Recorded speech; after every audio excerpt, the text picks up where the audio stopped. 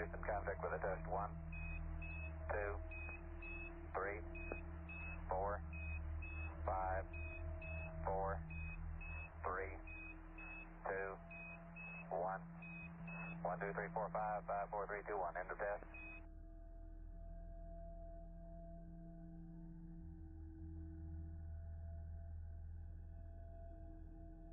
Discovery Houston, recommend vector transfer to the BFS. Discovery's 4 computers now have primary control of critical vehicle functions.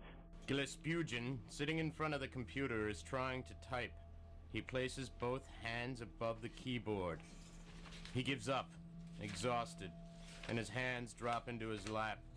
After resting for a time, he raises his hands again, only to drop them as before. My definition of electronic literature is, I want to say stories, because I always associate stories with literature. And electronic means that there has been either some intervention in the authoring process, which involves digital technology, or in the delivery process, which has digital technology. I try to recall winter as if it were yesterday, she says, but I do not signify one way or another. By 5 the sun sets and the afternoon melt freezes again across the blacktop into crystal octopi and palms of ice, rivers and continents beset by fear, and we walk out to the car, the snow moaning beneath our boots and the oaks exploding in series along the fence line on the horizon, the shrapnel settling like relics, the echoing thundering off far ice. This was the essence of wood, these fragments say, and this darkness is air. Poetry, she says, without emotion, one way or another.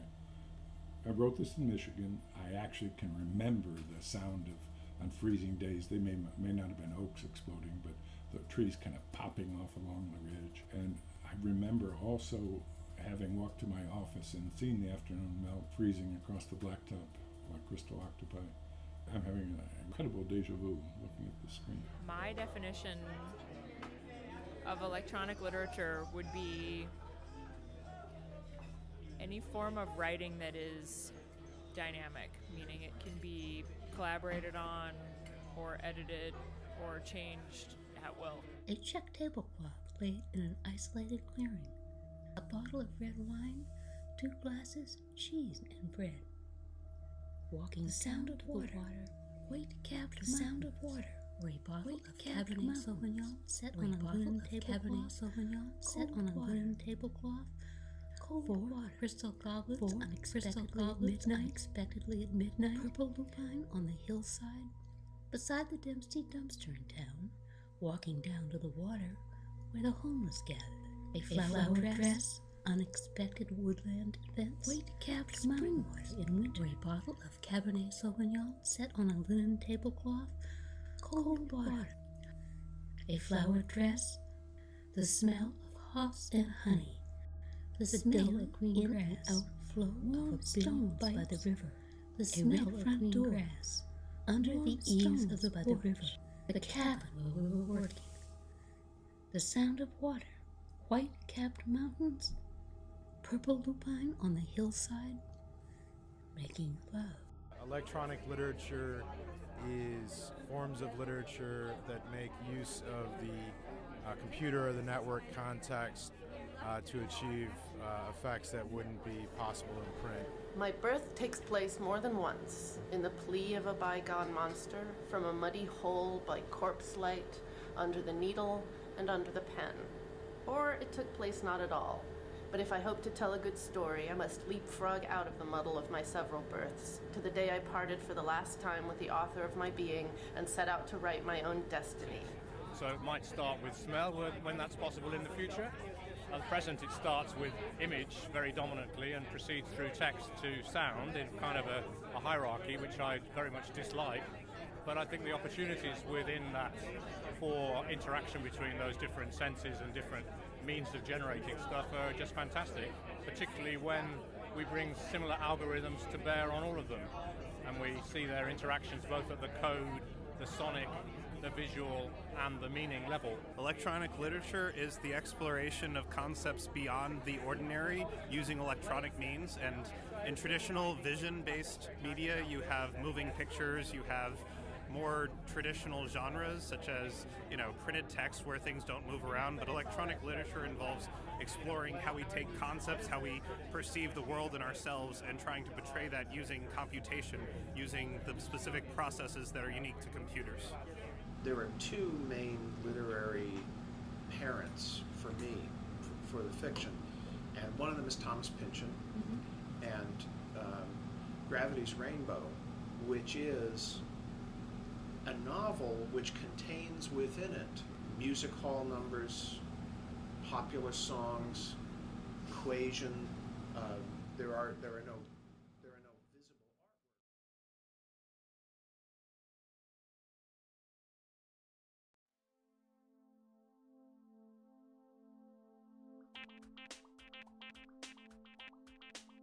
We are composing a culture with one work upon another.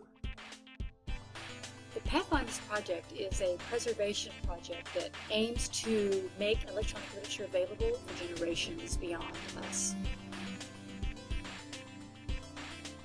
This project is very important because if you think about it, early digital literature represents a cultural moment and a historical change in the way we think about literature. In Pathfinders, we used a concept called Traversal, a way of capturing author and user interactions on the work's original platform. I wanted the reader to feel that there were distinctly different human stories. This is fundamentally embodied. Somebody told me it was their bedtime story every day, and it was a lot of fun to do, and I also found telling the story that way appeal to the social media nature of the audience. We think this method of preservation, in conjunction with things like migration and emulation, will keep crucial works alive so that future readers can better understand them. Without a doubt, we have the potential to transform the field of digital media preservation. This multimedia book is just the beginning.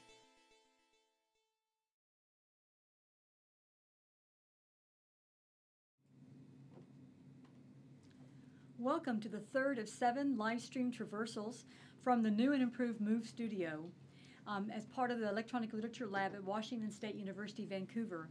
I'm Dene Grigar, the director of the lab and professor of the Creative Media and Digital Culture program here at the university. Today we have Richard Holeton, the author of Figurski at Findhorn on Acid, who will perform his hypertext novel for us. This work was published in 2001 by Eastgate Systems, Inc., and it was published on CD-ROM. You'll notice that he's going to be reading this off a G3 iMac, a G4 iMac lampshade, circa 2002-2004. This event is part of the Born Digital Media Preservation Series sponsored by WSUV, Washington State University, Vancouver's Louis E. and Sela G. Buchanan Distinguished Professorship, and the Electronic Literature Organization. In the online audience today, we have many people, including graduate students and undergraduate students, both taking electronic literature courses at Pullman and Vancouver, and we thank you all for attending. You're probably wondering what's meant by a traversal.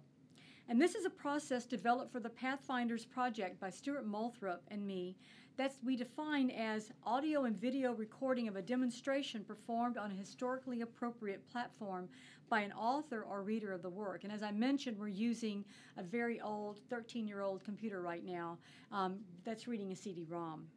The Pathfinders methodology was created for preserving interactive work like Richard's and media-rich works that cannot be captured in print. It also includes, along with the traversal, photographs of the artifact, a detailed description of the material artifacts, sound files, essays, historical information about the work, its performances and exhibitions, and its impact on culture. Assisting today is Nicholas Schiller, the Associate Director of the Electronic Literature Lab, John Barber, CMDC faculty, who's also a sound artist, Greg Philbrook, the Instructional and Technology Specialist for the CMDC program, and the Electronic Literature Fellows, Mariah Gwynn, Monica Roth, Andrew Nevu, as Kathleen Zoller, Holly Slocum, who's online with us today, and Austin Field.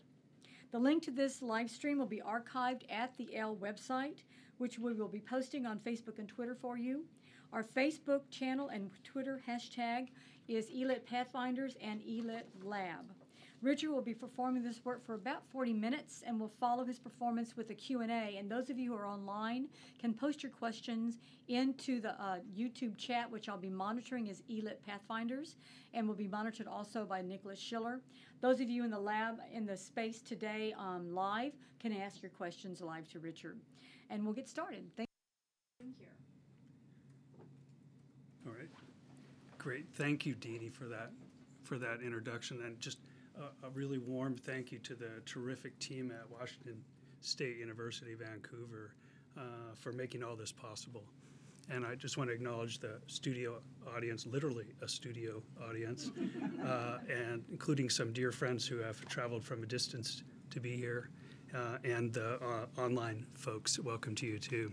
So Figurski at Findhorn on Acid is a hypertext novel, and just show the CD jewel case that Dene was referring to. And this is the form it came in, and I'll show that on the camera, I think.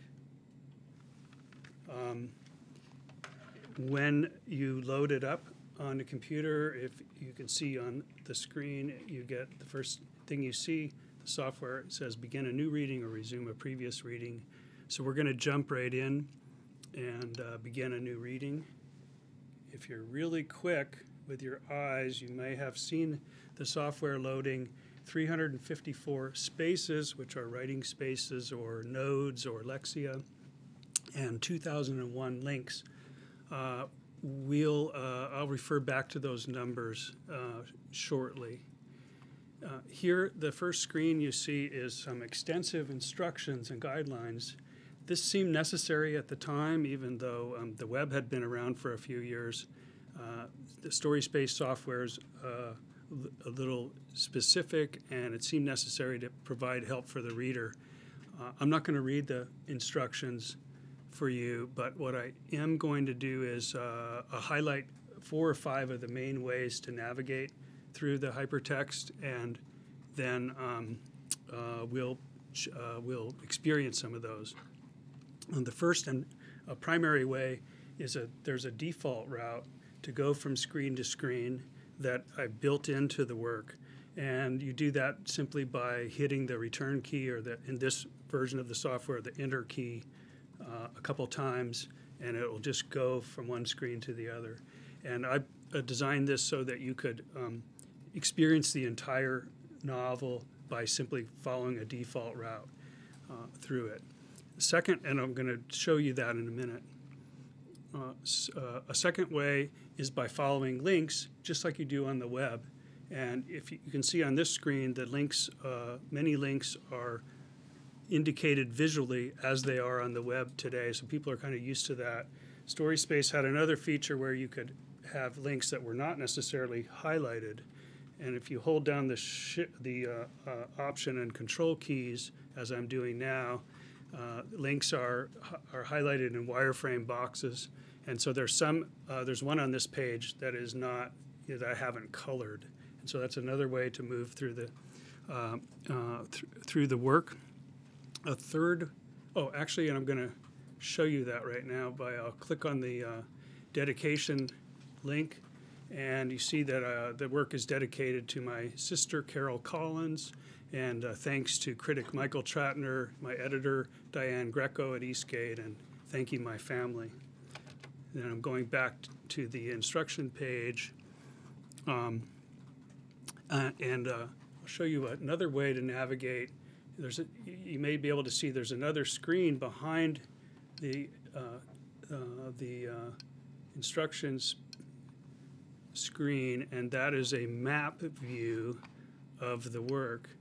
And this is a feature of StorySpace that I think attracted many of us to using the software, because a feature is that it creates a visual representation, a graphical representation of the hierarchical structure that you build and the linking structure automatically. And I think this is a really exciting part of using this software. You can see that the organization I've created for Figurski, it consists of 9 root level or kind of base level directories that are indicated by these big boxes, and there's other little writing spaces inside those spaces. You can nest these and other spaces within those and so on. Those are all representing spaces that have text and or images in them. So there's 9 of those. You can see 3 of them are called characters, places, and artifacts. And there's 3 other ones called 1.x, 2.x, 3.x. You see it's highly organized, and I'll have more to say about that. But the point is, for now, that you can navigate from the map view. If you want to look at the work structurally, you can click down through these writing spaces and see what's inside there. And then the next way I want to highlight is you can see at the bottom of the introduction page, there's a large font linked to a space called Navigator. I'm clicking on that. This is a space that I created to help the reader navigate and through the work, and also to make explicit the way it's structured. It's kind of like a table of contents page. And here we can see there's three options, 3 characters listed, 3 places listed, and 3 artifacts listed.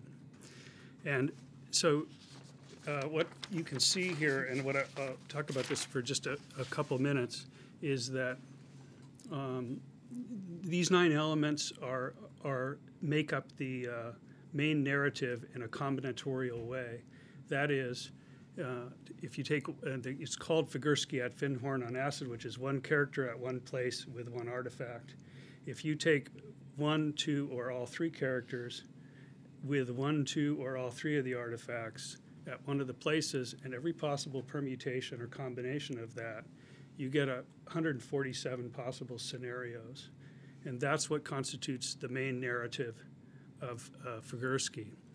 And in this way, it kind of mimics intertextuality in the sense of the idea that all texts are made from other texts in different combinations, or the idea that language is made of really different combinations of words and different rearrangements of words. So in a way, mimicking that by saying everything is made out of these 9 elements.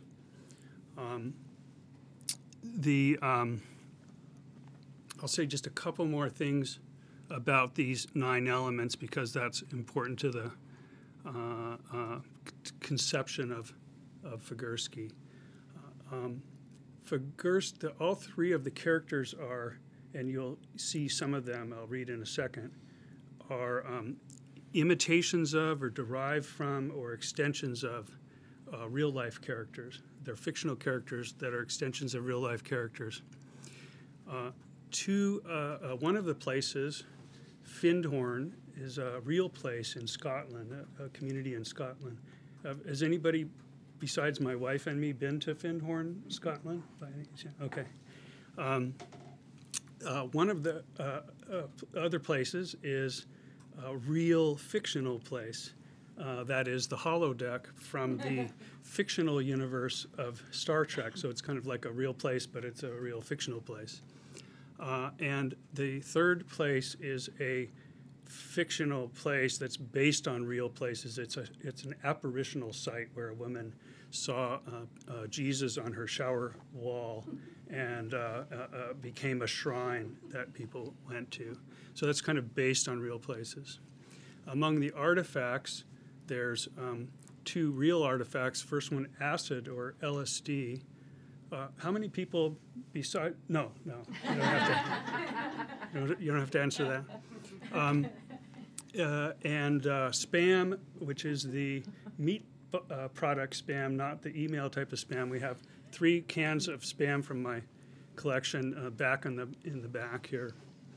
Another real artifact, and the third one is an automaton a mechanical pig, a fictional one from the 18th century, is based on real-life automatons, although it's kind of a hyperbolic one from the 18th century. Okay. Lastly, I'll point to one more way that you might want to navigate it were you to come from this screen. You can see there's an option for time options.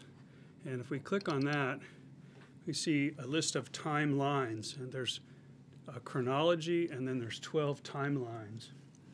And this indicates that there's some kind of chronology going on. And indeed, I'll say that there is an overall chronology and an overall timeline. And if we follow the default route, which we'll do in a second, it follows a plot line. And this was unusual, I think, for hypertext in that I have imposed an overall chronology and a plot, and that you can follow almost in a linear way. And so I was trying to play with the tension between linear plots and linear reading that people are used to from books, and all the possibilities that are opened up by multilinearity, and kind of give the reader a choice and play with the terrain in between those. These timelines you can see occur in the 1990s, so there's 1993, a couple in 1994, a couple in 1997, and then year 2000. And then there's some star dates which look like they're in the future, and but they're actually can translate back to Gregorian star dates by an old formula that's not widely accepted, meaning that a star date 0012 is the same as December 2000. So they refer back to Gregorian dates. And a point here is that the novel takes place in the 1990s up until the cusp of the 21st century, the year 2001. It was published in the year 2001, and it has exactly 2001 links. So again, kind of that's how I was structuring things.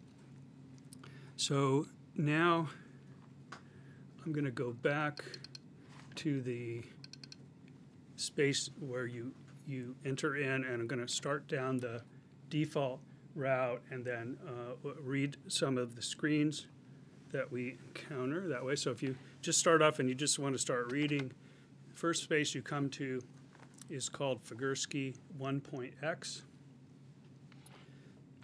It says, Frank Manypens Figurski, paroled in 1993 at age 48 after serving only 6 years for killing Harvard mathematics professor Quentin Kingsley with a marble paperweight and a steel wastebasket. In a copycat crime echoing the case of Theodore Streletsky at Stanford, admitted bringing a 16, and this is a typo, it's supposed to be 16-ounce claw hammer, 16 pounds, would be a little heavy, to his faculty advising appointment, used by prosecutors as evidence of premeditation, but was convicted of second-degree murder with, quote, diminished capacity under a Massachusetts law later repealed. Previously spent 21 years in graduate school without completing his PhD. Dubbed Frank Manypens by Canadian Sioux fellow grad student Jack Mounting Dog for his trademark overflowing pocket protector. Refused psychiatric treatment in jail. Said it in his unpublished memoir that he liked prison because he could think imaginatively within imposed limits. Steadfastly maintained that the brutal beating death was a logical and moral reaction to his prolonged mistreatment as a Harvard graduate student. Added, again eerily like Streletsky, that Kingsley had made fun of his shoes, erroneously identified in news reports as wingtips. They were seamless Kinney's loafers with a spit shine on them, said the tall, handsome, shaved head Figurski in appearances on Good Morning America and Oprah Winfrey. In November 1993, the New York Transit Authority offered him a technician trainee position, but withdrew the offer 3 weeks later. I'm going to hit the default route again by hitting the return key. Findhorn 1.x is the name of this screen. A new age intentional community on the Moray Firth in Scotland, established in 1962 by Peter and Eileen Caddy, Dorothy McLean. near the fishing village of Findhorn. Anecdotal accounts of the 60s and 70s told of remarkable gardens producing 40-pound cabbages, 60-pound broccoli plants, 8-foot delphiniums, and roses blooming in nothing but sand and snow. Love and communication with nature spirits, or divas, were credited with the horticultural miracles. The community attracted spiritual seekers from all over the world. In the 1980s, residents established educational programs and began planning an eco-village based on principles of sustainability and so on.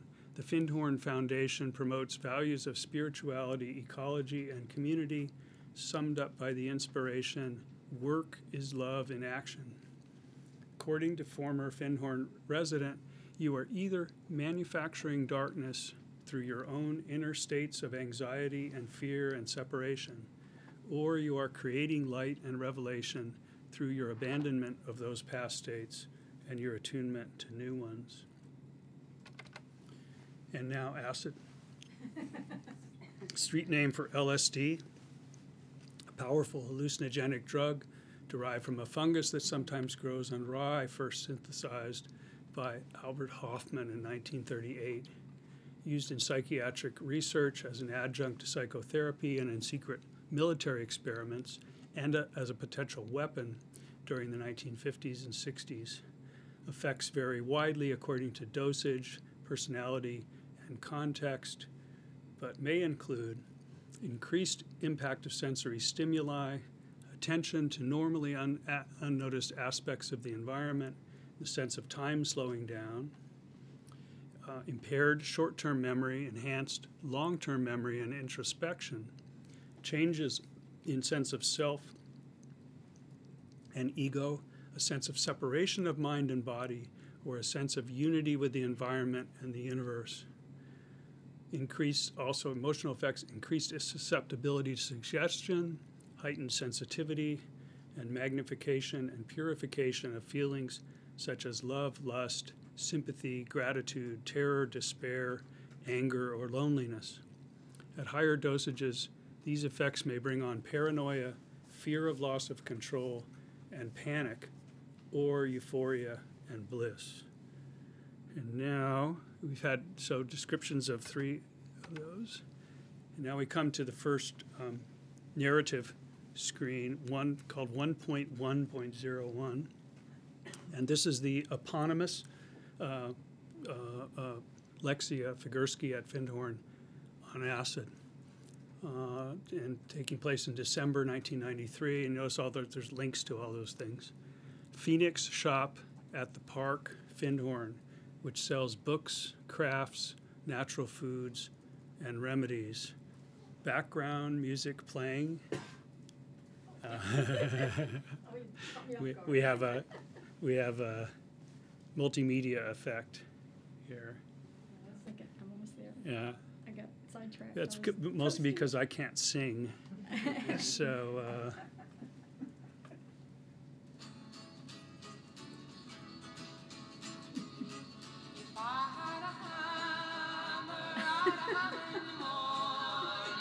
Nice. Thank you. Nice. Thank you. Peter, Paul, and Mary. Figurski, duffel over shoulder, absorbed by a seashell on a shelf of trinkets. Whoa. Wow. Clerk, community member. Hey, man, are those wingtips? So continuing on the default route, we come next to a description of one of the other 9 elements. You may have noticed too that there's other options for each of these elements, links listed down below. And this is from this you can see that each of the 9 elements has 3 iterations. And those are 3 iterations, additional descriptions that occur over those timelines. In other words, for a later timeline, there's an additional description. Spam, I'm not going to read this, but it basically is a description of Spam, the meat, canned meat product, spiced ham. What is it? Not scientifically produced animal matter. Doesn't stand for that. And I'm going to go ahead to, then there's a actually, do you have the other? Yes. Okay. Okay, so there's a narrative here, also in the form of a playlet, in which Figurski is still at Findhorn, and he encounters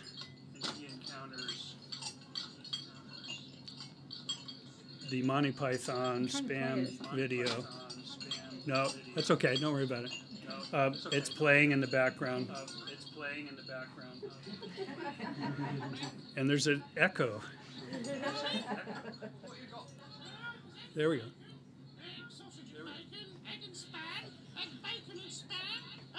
Those of us, at least of a certain generation, we remember. Figurski's not too happy about this, suffice it to say. Thank you. And then I'm going to read this, the next in the default route. We now have the first description of Rossellini's 1737 mechanical pig. This is very important to the novel, central to the novel. So I'm going to go ahead and read this. Sophisticated automaton designed and built by veterinarian engineer Guillermo Rossellini of Venice that convincingly and accurately walked, blinked, swam, snorted, rooted, ate, digested, and even defecated through an anatomically correct and fully functional anus. Drew crowds when exhibited in major European cities through the 1740s, fueling both religious outrage and intellectual debates about artificial life. About 1 meter long, the pig was operated by a complex and largely invisible system of hand cranks, gears, pulleys, and clock mechanisms said to comprise 147 moving parts. Unfortunately, if you recall, the 147 is also the number of spaces in the main narrative and the number of possible combinations of 3, 3, and 3. Unfortunately, the exact design remains somewhat of a mystery. Later, roboticists have been able to study only a handful of descriptions by contemporaneous scholars and historical eyewitnesses, because Rossellini's mechanical pig, along with Rossellini's drawings and notebooks, and indeed Rossellini himself, was apparently destroyed in his 1752 Rome hotel fire. Persistent rumors that the pig escaped the fire and has been held ever since by private collectors were seemingly verified by an uncannily similar automaton shown at the 1889 Paris exhibition, later alleged to be a forgery crafted in 1884 by brilliant Dutch puppeteer Gilbert van Gelderschap. Now, I'm going to just show you, so you might be tempted to click on one of these other things, so I'm going to go ahead and click on Pig 2.x. And this is goes on to describe another iteration about the mechanical pig. In the middle of it says that someone proposed that Rossellini's supposed 147 moving parts were organized around 9 basic components, 3 of which remained relatively fixed in place. The components ingeniously combined 1, 2, and 3 at a time to reproduce such movements as blinking, swimming, or defecating. A crude mechanical approximation of object-oriented programming, etc. And so just kind of cherry picking here to emphasize that as Michael Shatner's pointed out, that the pig is a metaphor for the novel, and is an example of how the novel tends to be very self-referential, and many things are describing the novel at the same time that they're describing other things. So now I'm going to go back, if that's possible. To go back in this version of StorySpace, you hold the Shift key down and click on this double arrow. Yes, it worked. Now continuing with the default route from the description of Rossellini's pig, there's a narrative about Figurski encountering a crate holding a mechanical pig, Rossellini's mechanical pig, apparently, on the beach in Findhorn. This is when he first encounters it, and towards the end it says, we can only try to imagine the instantaneous connection that Frank Figurski feels with this artificial creation. Violating his parole at isolated, windswept, idealistic Findhorn, he kneels down and wraps his long arms around the mechanical pig to protect it from the blowing sand and salty air as dramatic music plays in his head.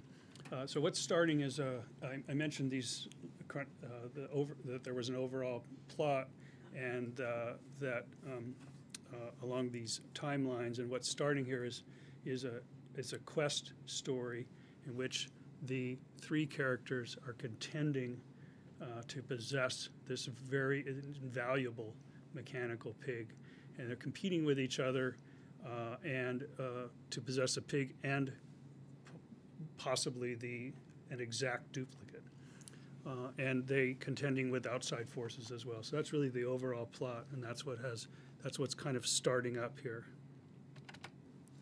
I'm still continuing with the default route, hitting the enter key, and now there's a narrative all in dialogue with Figurski hitchhiking a ride with a Scottish man carrying the pig, and the title is Figurski at Findhorn on acid with spam. Notice it's got 1.2.01. The numerical scheme you may start to suspect means something. 1.2 means one character at a time with 2 of the artifacts. So there's 27 of those, I just happen to know. And so 1.2.1 through 1.2.27. And that's another way that I'm showing the structure and the structural aspects. And so now I'm going to continue on. This is 1.2.02, Figurski at Findhorn on acid with Rossellini's mechanical pig. And in this narrative, Figurski performs at the Universal Hall for Friday night sharing. I'll go ahead and read this. Friday night sharing at Universal Hall. Eclectic centerpiece of Findhorn, handcrafted of local stone and wood and stained glass, symbolically pentagonal, spiritually and astronomically aligned as an attractive landing site for extraterrestrials. Like an international talent show on the stage dance floor, theater in the round, actually triangle, Shana from Sweden singing A Little Help from My Friends, big hug from Gudrun of Germany, who does a modern dance interpreting 3 Gregorian chants. Zed from Amsterdam doing stand-up comedy on theme of winter solstice zazen. Then Figurski from Walpole with the amazing mechanical pig, whose production will be second to none. When Mr. F performs his tricks without a sound, of course Francis the pig dances a jig. We hold down as I mentioned before, the option and the control keys. See there's a bunch of hidden links as well as regular links on this page that we could follow. For example, if we clicked on Universal Hall, you get actual photographs of Universal Hall at Findhorn with a fictional quote from a non-fictional looking source, authoritative looking source.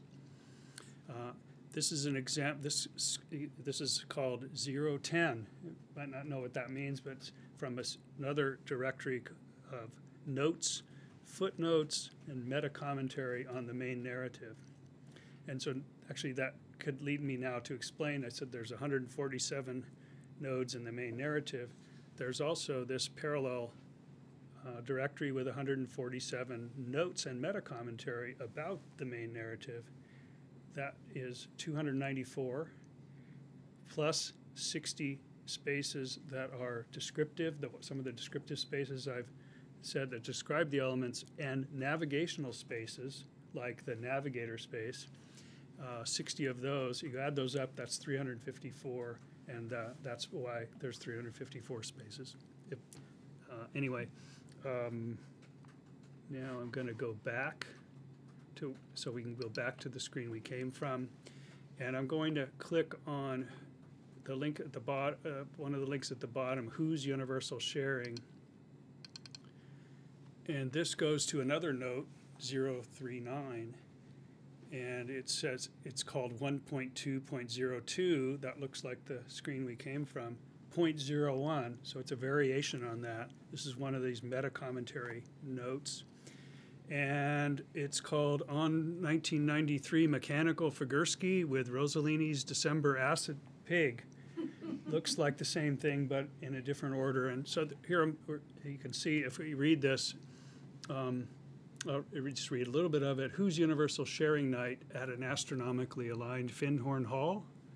Like Friday, the eclectic local extraterrestrials singing of stone in the round hall. Amazing universal chants on theme of doing international tricks. A second to none big hug from Zazen Gudrun, symbolically without a sound. And it goes on, and you can guess that the words look the same as the screen we came from. So this is an exact anagram, all exactly the same words, but arranged in a different, hopefully syntactically sensible way, but poetically so would be the intention, to be a kind of a poetic anagram of the previous space. Again, for me anyway, emphasizing the rearrangement of language. So I'm going to go back again. Oops. Go back and continue a little bit more with the default route. Figurski at Findhorn with Spam and Rossellini 1737 Mechanical Pig. I'm not going to read this narrative, but this is a first-person narrative inside Figurski's brain, talking about his performance with the pig on the Findhorn stage, in which he fed it Spam, because this is Spam in the pig. He fed it Spam and demonstrated its amazing automaton abilities to process the Spam through its automaton body. The Findhorn people were less than pleased, as it turns out, but that will occur eventually. And now each of these initial, now we're at 1.3.01, so that means one character with, and it's still Figurski, it could be another character, but this is Figurski with all three of the artifacts. All of these threads end with a questions for discussion section. And so there's also the no hands cup flipper with these three things, and there's also, and they all end with questions for discussion. And so I wanted to share one of them with you. One, in 50 words or fewer, compare and contrast the video waitress's fixation with Spam as reflected in the Findhorn clerk's obsession with the Python comedy sketch in terms of electromagnetic forces of attraction and repulsion at work in the text between Figurski, that is mass matter, and Findhorn, curved space-time. I wonder if that's a link. Oh, yes. So if you see there's a link off into the notes section about curved space-time, which we're not going to follow. 2, turn off the lights. Everyone who thinks that the Findhorn pig, which Figurski almost literally digs up in December 1993, is actually the Van Geldershot forgery rather than the genuine original Rossellini, please huddle on one side of the room, remove an article of clothing, and appoint a you don't have to do this. And appoint a facilitator to gather these in a large bag from Target. All those who think that the pig in the story is indeed the Rossellini, please remain seated. Blindfold yourself with the black eye shades provided. Pass around and withdraw a clothing article at random from the other group's Target bag. Then redress yourself, substituting the new item for a piece of your own. Turn the lights back on and discuss. 3. How would you characterize the relationship between Figurski's personal demons and the pan-like nature spirits dancing along the edges of the Findhorn ether? To what extent do you think that the work requirement for short-term guests at the park, which is never explicitly mentioned in the text, should be modified to prevent future hammer murderers from hitching rides with colorful local characters such as the spam-eating Highlander who picks up Figurski? Defend your answer with a semi-automatic weapon purchased through a right-wing British hunting survivalist magazine. one of the many genres that are explore in the novel is academic language and pedagogical language and academic language, and so that's one example. So let's see, how are we doing for time? So we thought at this point we might try something that I tried with the early performances of Figurski in the early 2000s, and that is to involve the audience in helping, kind of navigating through the hypertext.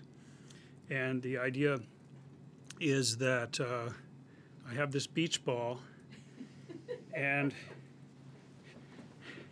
the idea, nobody really knew, and maybe still knows, how to perform hypertext, because it's an experience with somebody on a screen, and how do you replicate that, and how do you make it interesting for an audience in this type of situation? So what I did, and I got this idea from an editor at Eastgate, Diane Greco, which is I put some of the different navigational choices I've been talking about are written on this beach ball.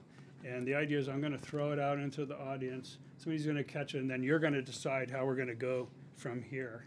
And so it's it's risky, but we'll give it a try. I retain veto power too in this scenario. And so are you game? Are you game for that? Okay. So this. Okay. Here we go. We'll give it a try. We'll see how we end up.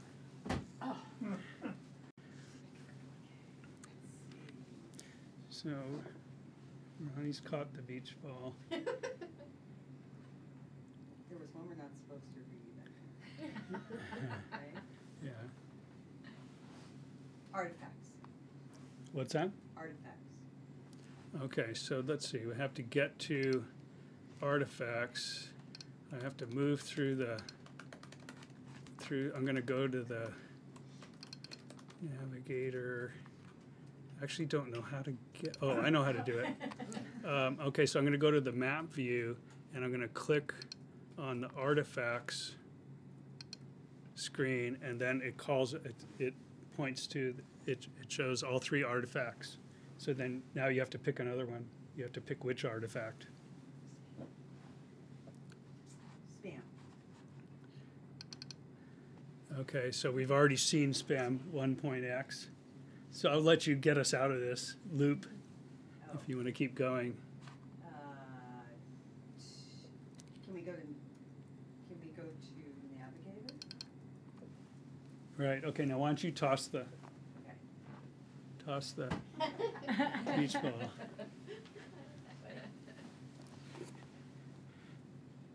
You. Okay. Is it okay? Okay. So here's the map view, and then I'm going to, let you point us where you want to go in the map view. I'll make a slight suggestion, which is maybe you want to look at some areas where there's more than one character, so either 2 or 3 characters.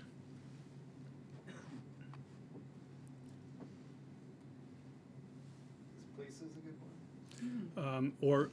These, and a further hint, 1.x is 1 character at a time, 2.x is 2 characters at a time, and 3.x is all 3 characters.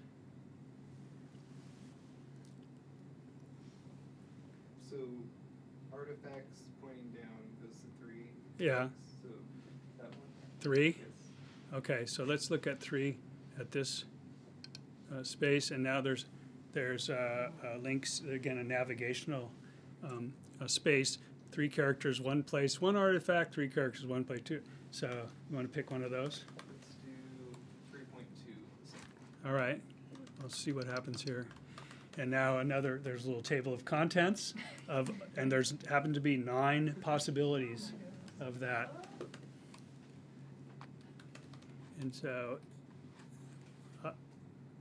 I'll just click on the first. Now let's go back. You can pick one if you want.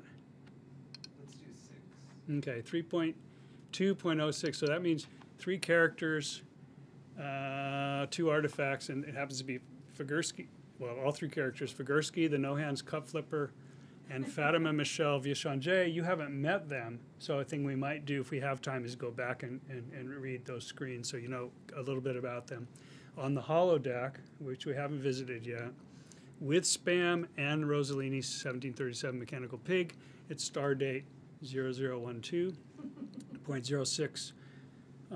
And so it's a holodeck program we've come upon with all three characters involved, pretty advanced in the time frame of the novel. Disclaimer: while we cannot accept liability for any lost data or other real or perceived injury, your feedback is very important to us. Throughout this testing process, you may encounter specific questions or prompts, and your generous responses will help make Figurski, the no-hands cup flipper, and Fatima Michelle Viet on the holodeck with Spam and Rossellini's 1737 Mechanical Pig a better experience for everyone. Your lack of response to any scenario will be considered uncooperative and may be interpreted as hostile. Ted.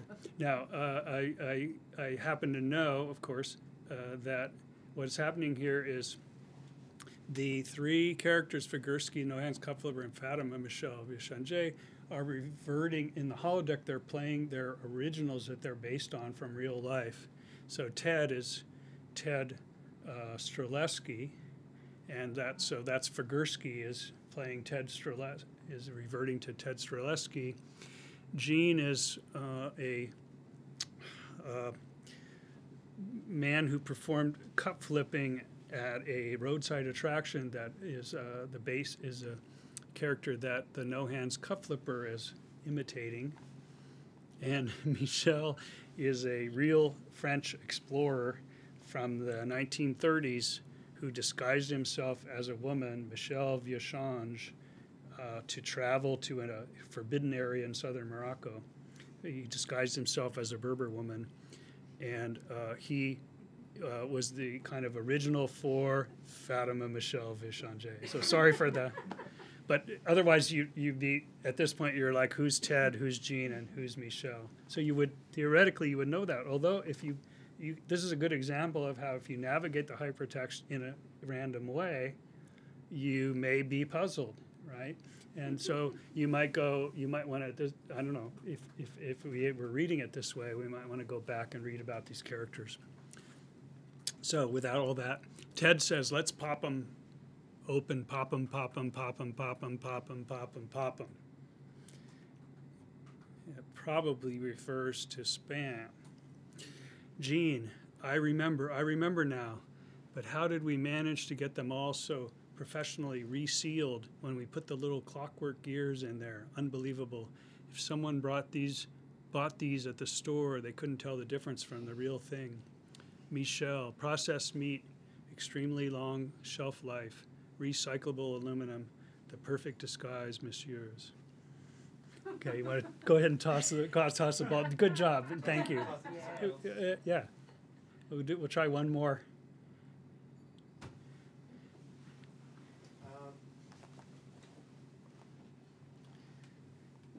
Let's go to characters. Okay, so let's see if I can get there.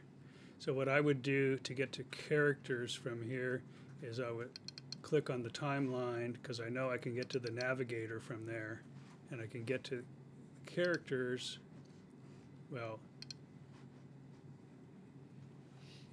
I got there from the map view. So there's the characters are all listed.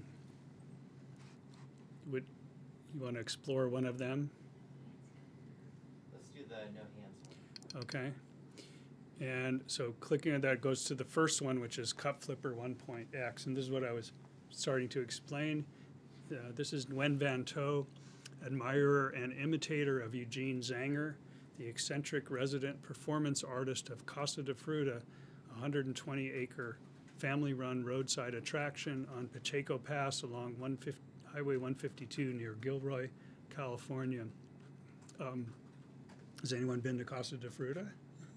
Besides, okay. As eatery manager and coffee host, Zanger began flipping cups by accident during a busy shift in August 1973 then started performing full cup rotations, occasional double flips, and upon request, bi-directional coffee pot spins. And Casa de Fruta became the home of the world-famous cup flipper for a generation of travelers. Zanger's 300-plus flips a day for 15 years were enough to land him on the David Letterman show in 1987. Oh, true fact. Nguyen, a boat person immigrant who'd lost both hands as a toddler during the war, Viet Nam War, then became a talented footbagger after getting laid off from his San Jose chip factory job, saw Zanger on Letterman and was inspired. Hired as a busboy at Casa de Coffee, Nguyen studied Zanger's technique and spent all his free time practicing with restaurant breakage. Becoming adept with both arm stubs as well as his hacky-sack-trained feet, he expanded his repertoire to include triple flips with delicate china and Japanese ceremonial teacups, then took his show on the road. People who saw both of them said that the student surpassed his aging master. They also said that both cup flippers strangely resembled Texas billionaire Ross Perot. Nguyen, of course, in a more Indo-Chinese way. Okay. Anybody want to give it one more toss? We'll do one more from the audience. I don't know if we have. No?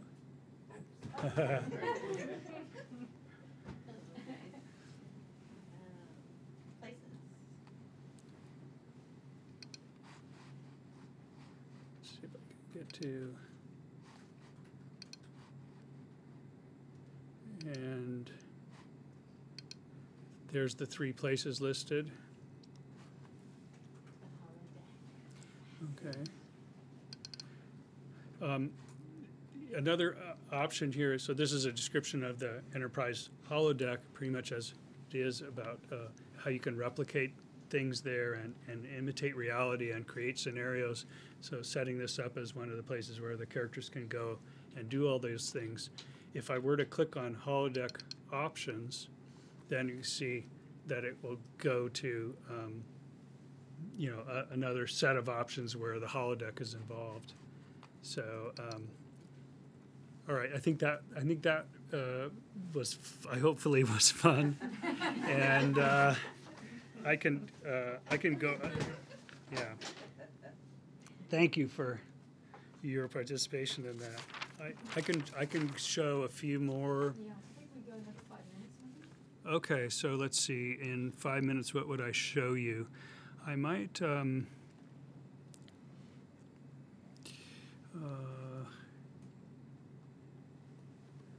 to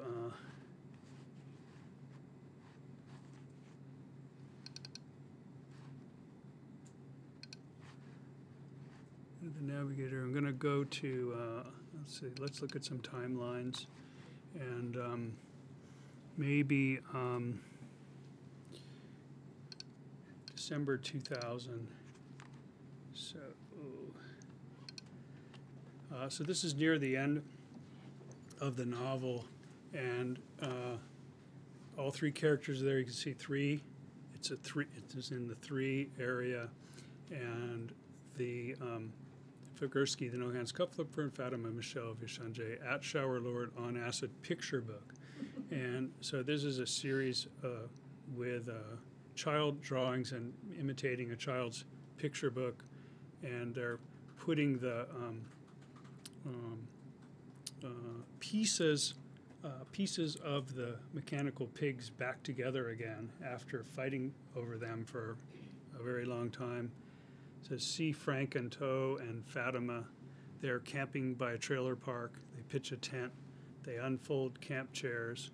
In Florida, it is warm and flat and swampy. Frank takes out a tiny piece of film. It is smaller than your fingernail. He cuts it into 3 pieces. I cut, you choose, Frank says to the others. I'll take this one, says Toe. I'll take this one, says Fatima.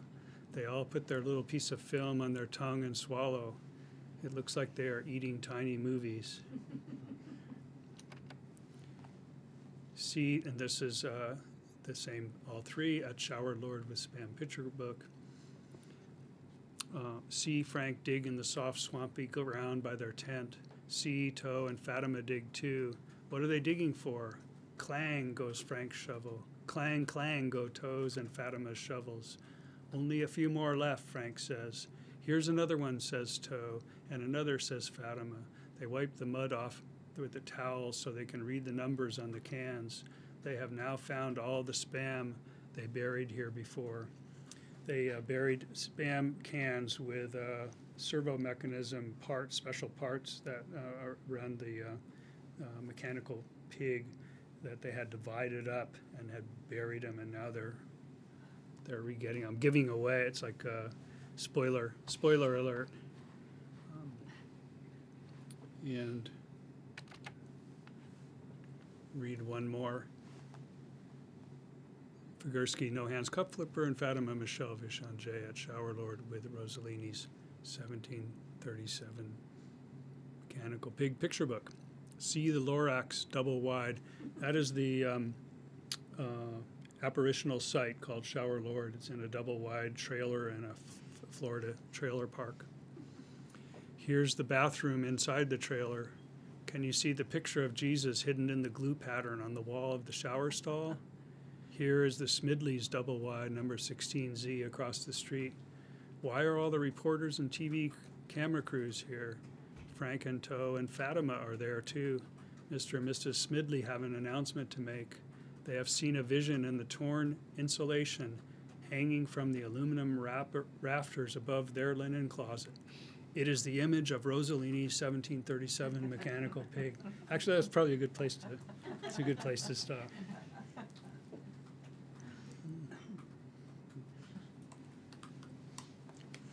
All right. Thank you.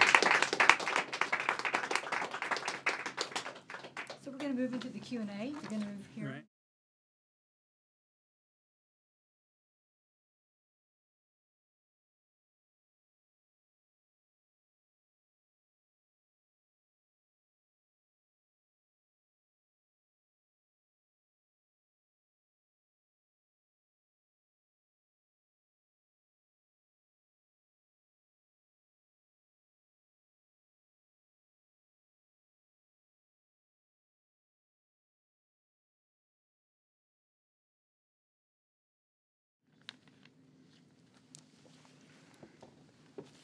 Thanks, Richard, for that wonderful reading. That was great. It's such a complex piece, and everyone online is just commenting about, how much structure, how deep the structure is, how much, much work went into thinking through the structure. A really easy question. Let's start with though is what did you make the pictures with?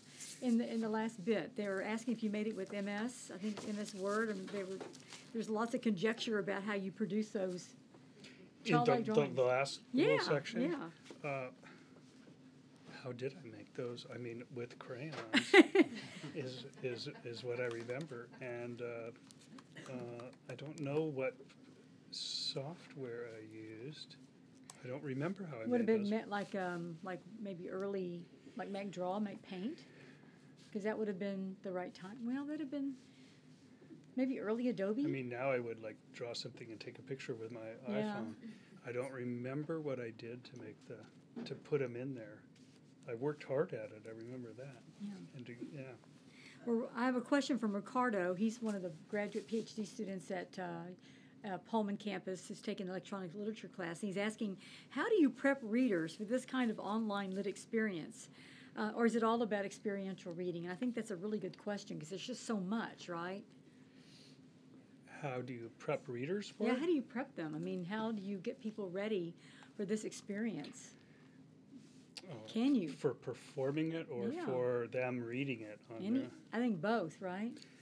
I mean, I think readers today are much more prepared for it just because it's so, because of all the experience in the culture with the web.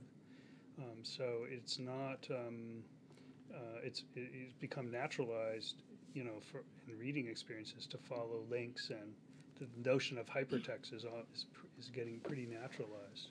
So and in the 1990s it wasn't.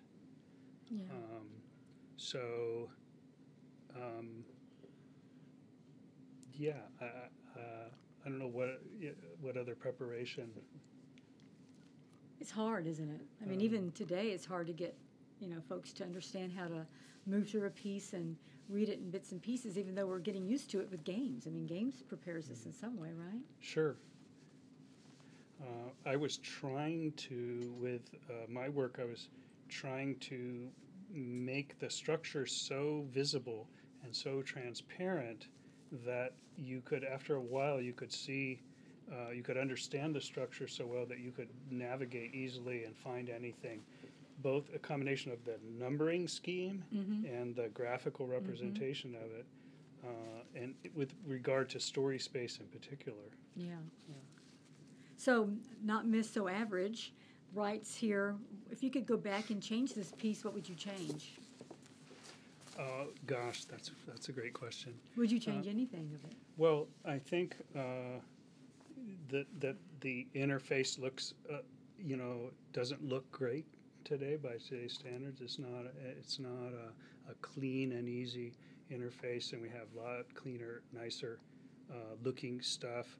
And that I would love to have the interface cleaned up, and I'm pretty happy with the content. I know that in this, performance that people only get a sampling of it, but I've been rereading it, and I'm pretty pleased with what happens and how I structured it, and it would be really great to have a nice clean interface that could be out there, easy for people to use. Yeah. Well, people are using Twine now, and Twine looks so much like this environment. Very much so, right? Yeah. Yeah. Yeah. So Jazz Jackson writes, what tools would you have utilized if you had made Figurski today? So I think that's right in line to what we're talking about. If you could redo this now, what would you make it in? I think I would, yes, possibly. A possibility would be, well, Story Space is still so capable. I know. It's such great software. What I would do is port it from Story Space into HTML, I think. Which is possible and with then, Story Space. Work with a designer if I wasn't capable of doing the making it beautiful to look at and use. Work with a designer to make it so. Yeah. Question from the on-site audience. Anybody have questions here before I keep going through the questions? Yes, okay. Ian. How long did it take for you to write all that? It was kind of in stages, but if I had to say, estimate 5 years, probably. It started as a short story, a flash fiction in print, with a story called Streletsky at Findhorn on Acid, which was based on which is about the Theodore Streletsky, that Figurski is an imitation of. And that was published in 1996. And so pretty much from there I started working on it until it was published in 2001. Different versions were workshopped in different ways and so on. So Richard Snyder asks us, strikes me that hypertext like this closely align with philosophy, which places importance on assemblage and the agency of objects. Do you consider objects like spam characters in a novel like this? Sure. Sure. Yeah.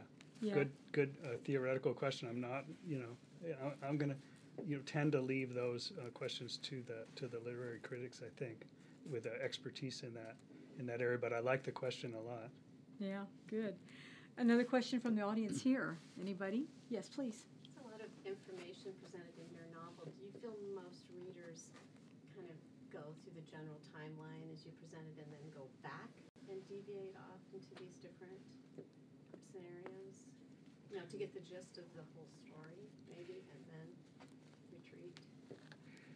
I don't know. The folks who have written about it, critics who have written about it, have read it closely enough to get that. I wonder if I haven't made the plot obvious enough because people get distracted by there's many distractions, and especially when scenarios take place on the holodeck, they get kind of pretty crazy. And what I'm hoping that the reader's going to find is that to read through that, to see that there is stuff happening that is building in the plot, that there's actually, elements being added. I did, another comment, appreciate the pictorials. So when you stated a place that there was a photo, Mm-hmm. that's cool, instantly, instead of having to Google it. Yeah, there's more. There's very few images. Well, there's those those drawings I showed, but otherwise, the images that are in it are all in the notes section, kind of those footnotes and meta commentary. So online, Nazwa, who's a PhD student in Pullman, writes, "Hi Richard, do you have some insights how immersive this piece of ELIT can be for the readers?" I mean, that's really, I don't know. That's a really, that's a question for the, what is, can we have dialogue? Can I ask him what he thinks about her? Yeah. Sorry. Can I ask her what, what kind of immersiveness she felt, or, to what extent she felt there was, I mean, immersiveness in this case is a textual immersiveness, right? So it's only immersive to the same extent that any text can be immersive to me, because I mean it's really a work of text. It's a literary work, so it's like reading a novel or a story. Can you get immersed to that? I don't know that the hypertext medium affects the immersiveness that much. Yeah. I was thinking, this is a novel. So, you don't just take a novel and stand in front of an audience and read the novel. And most of the times, if you go to readings of novels, people open up a chapter somewhere in the middle, and they just start reading. And you really don't get a lot of context. You have to, there might be some preface. I'm reading from chapter 7, and by this point, the main character does this. And so there's a little bit of context, and you just start listening. And I think we're so used to that kind of immersion, the oral aspect of it. When we do something like hypertext, it seems weird because he's not standing with a book in his hand. He's in front of a computer and you're watching it on a screen, so there's almost something television-like, film-like, cinematic-like. And I think that's the part that seems odd. Well, here's some additional thoughts about that. So, what we're playing with in these short snippets of text is the way that people tend to read today, which is really short things. Mm-hmm. And my creative challenge in this combinatorial approach was, what if you buy into this combinatorics as you're seeing it unfold, can each scenario be kind of stand on its own and be a prose poem, and be immersive, grab the reader, and make you want to read more of those. And so it really is different from a novel because it's so episodic and so carved up. And that was, really the challenge and maybe the potential of this to be immersive is buying into that and then having each thing work on its own but build towards something greater. So Emmadin writes, he says, "Hello, Richard. If you were to give advice to students creating works and pieces now, what advice would that be and why? Like, what would you tell him?" Works in pieces?